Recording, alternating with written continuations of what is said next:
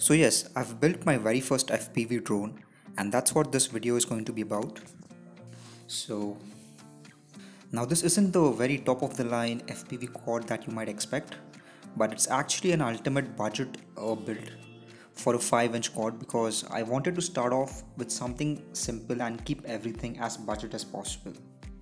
Because I don't intend to perform serious FPV moves as of yet. Mostly because I'm a complete newbie to this side of the hobby, and secondly, I have no experience flying these quads either. So that's why I have decided to give it a try with the least amount of money possible. So to start off, I'll give you a brief of my quad that I've built, and we'll start with the frame first.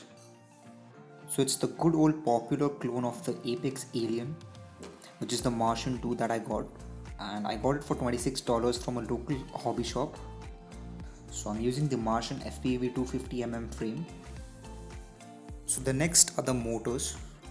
So I'm using these Ready to Sky 2205 2300 kV brushless motors, which cost me $41 in total for 4 motors. At first I had configured the motors with the Betaflight motor configuration, but then I reversed the motor direction so that I have props out, and from what I've tested I can tell you is that these motors are actually quite good. They don't heat up even on 4S, and I haven't had any issues as of yet. And because they're cheap, I can easily replace them if I need to, so that's also another bonus. Next up is the ESC. So I decided to go with individual ESC rather than using a 4-in-1 ESC. Mostly because I could easily swap an ESC if it's damaged or if it breaks from a crash. So that way I can replace it, and I can also save a couple of bucks rather than replacing a full 4-in-1 ESC if it gets damaged. And I'm using the YRC BL Heli S ESC, which can support from 3 to 4S LiPo power and the Accept D-Shot 600 motor protocol, and I got these for $35 in total. So 4 ESCs for $35, and these are 30 amp by the way. You also get 20 amp version of this. After that is the flight controller. I'm glad I could find the Omnibus F4 V2 Pro flight controller, which comes with Betaflight OSD, so that I don't have to buy another OSD module to monitor stuff like RSSI, battery voltage, and I can also change some settings on the go as well. Plus it also has current sensor built in, so I can monitor the amp draw like I said, and it also has a SD card slot to log in the black box data for further monitoring of data if required. So I got the flight controller for $36, and I actually have 2 of these. One is in this quad and the other one I'm using in my Yeti XL RC car, which you might have seen in one of my previous video. Next is the radio.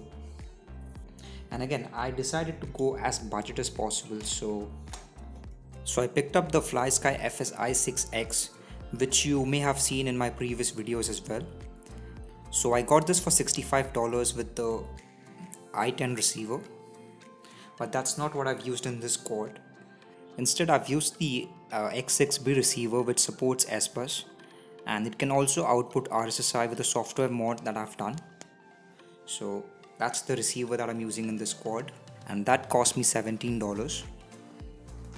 And it's a diversity receiver, so it has 2 antennas, and I'll soon post a video on how you can get the RSSI for the receiver as well.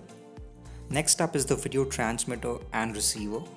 So the transmitter I'm using is the EWRF 5.8 GHz 25 to 600 mW adjustable transmitter that also supports smart audio, and that's what I learned recently when building this quad. So I'm actually using the smart audio from the transmitter, so that way I can adjust the power and the frequency from my radio directly. I'll also post a video on that as well, because I had some trouble getting it working, so that video will definitely help some of you guys. And for the receiver, I'm using this OTG style Skydroid receiver, which is no good for FPV, but for time being I'm just using this. So the video transmitter and receiver cost me about $40 like a year ago. And my FPV camera is the Runcam Swift 2 with a 2.1mm lens. And to mount my GoPro, I'm using a standard GoPro mount, which I've stuck to the top plate. and I either use a velcro strap or zip ties to secure it in place. And I'm using the Tattu Funfly 4S LiPo battery, which has a capacity of 1550 milliamps, and it has a discharge rate of 100C, which equates to 155 milliamps of continuous discharge, and I got it for $32. And I'm also using the rubber pads to dampen the motor vibrations, along with the foam that I got with the frame, which I've stuck at the bottom. So this, along with the battery strap, must be around $10 to $15. And because I'm using Velocity drone to practice in the simulator, so that cost me $25. So I've spent about $300 to $325 to build this quad. Now the major equipment that's missing is the FPV goggles, because I still have to buy one. And I'm looking at the Skyzone Cobra S or the Cobra X version. So hopefully in a few weeks I should have a FPV goggle with me. So yeah, that's pretty much what my setup is for this FPV quad that I've built for the very first time. So in my next videos, I'll show how I solved a few problems that I faced while building this quad. So stay tuned and subscribe to the channel so that you don't miss any of my new uploads, and please make sure to like the video, and you can comment if you have any suggestions or questions like always. And thanks a lot for watching, and I'll see you guys in the next one.